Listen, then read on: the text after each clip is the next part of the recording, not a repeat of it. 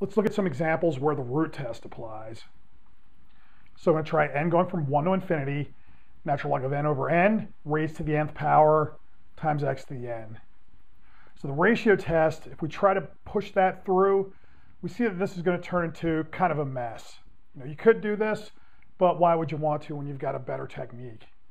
So the root test just says, take your sequence, take that term, take its absolute value, and then take the nth root. So when I do that, that's going to leave me with limit n going to infinity. I'll be able to drop the absolute value sign from the natural log in the n, because as n gets bigger than 1, natural log is always positive, and so will n. So we'll have to keep the absolute value around the x, but you notice when I take the nth root, it's going to remove all of our exponents. Now here, to get this, note, x is just going to be some fixed number. So what's going to happen? Well, two things. If x is equal to 0, that's going to zero out the top, and then this limit's just going to go to 0, and then the root test is going to apply, our series is going to converge, but it won't be very interesting because if I put 0 in for x, we're just going to keep summing up zeros, and our series is going to be equal to 0. So if x is not 0, then it's just going to be some number, which we could pull out in front, so we're really looking at natural log of n over n. If we take the limit as n goes to infinity, that's going to give us an infinity over an infinity. That's an indeterminate form, which means I can apply L'Hopital's rule. So if we take the derivative of the top over the bottom, derivative of the bottom, we'll have 1 over n over 1. And then as n goes to infinity, that's going to go to 0. That's strictly less than 1. So note, since our x didn't matter here, our series is going to converge for any x that you choose. So our interval of convergence is going to be all real numbers, and our radius of convergence is plus infinity. Next example, let's try sum going from 1 to infinity, n to the n over e to the 2n times x to the n.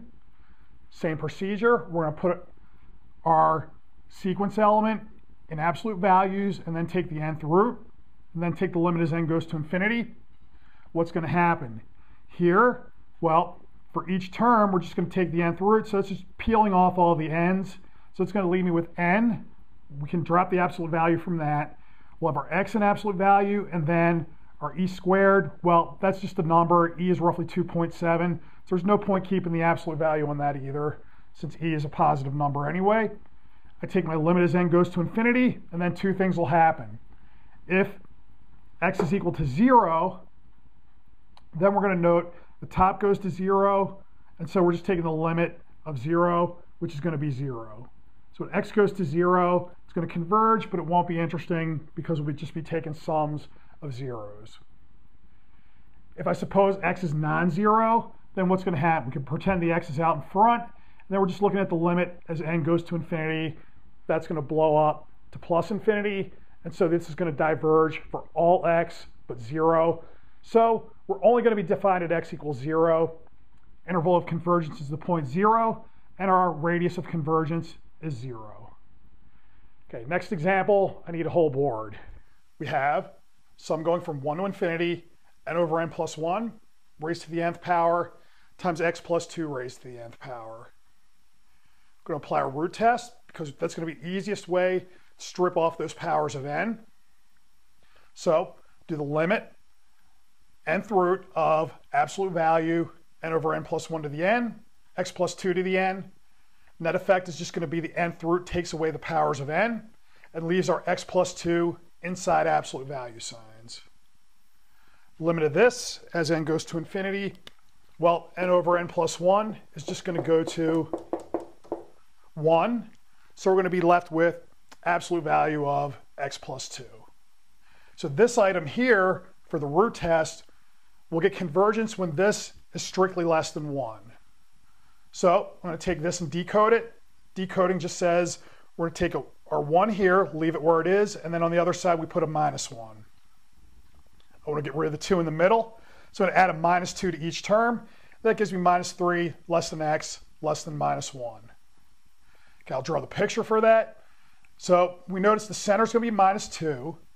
That's what we would guess by looking at this. This is x minus the center, or x minus minus 2. So the distance from -2 to either -1 or -3 is going to be 1. So that's my radius of convergence. Let's look at the endpoints. Minor nightmare. All right, the first one, let's look at x equal to -1. So if I put a -1 in here, we're just looking at 1 to the n, which is going to be 1. So we're looking at the series n going from 1 to infinity, n over n plus 1 raised to the nth power. I'm going to show you that this diverges.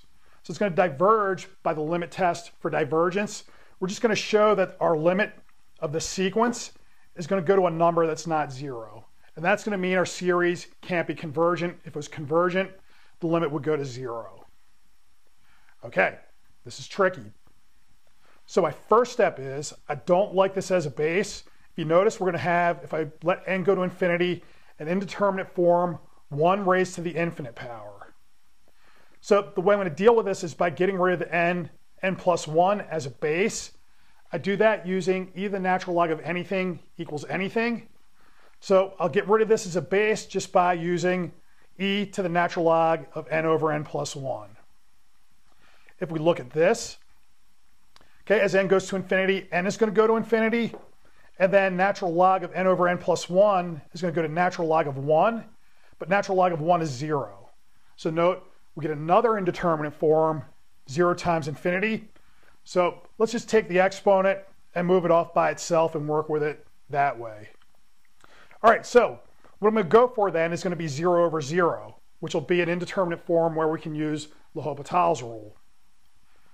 So the way I do that is I'm going to take the n and flip it to the denominator as 1 over n. So these, when we let n go to infinity, that's going to go to natural log of 1, which is 0, and 1 over n is going to go to 0. So we have 0 over 0. I can take the derivative of the top, derivative of the bottom, and then we'll retake the limit. Derivative of the bottom, well, that would be n to the -1. Taking the derivative of that would give me minus n to the -2.